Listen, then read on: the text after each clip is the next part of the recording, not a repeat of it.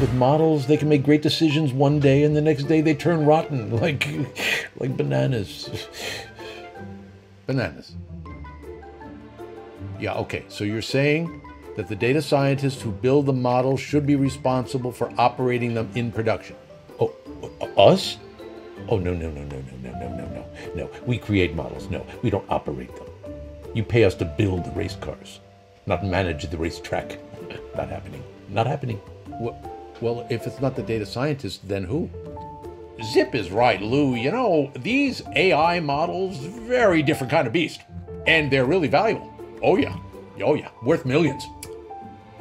So then, Ira, maybe this is your baby, yes?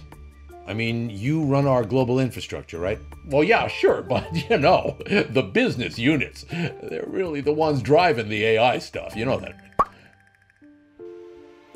Awana, did you want to weigh in here? No, I mean, yes. I mean, there's a lot of risk with these AI models. We've got government regulations, internal compliance, fairness, transparency. We have financial risks, regulatory risks, reputational risks. Okay, fine then. You're responsible for corporate risk, so I'm assuming you're on top of this. So far, yeah. But these AI models are more complex than the stuff we've been used to dealing with. And there's more and more of them, coming at us faster and faster. They're multiplying like rabbits. Rabbits and bananas.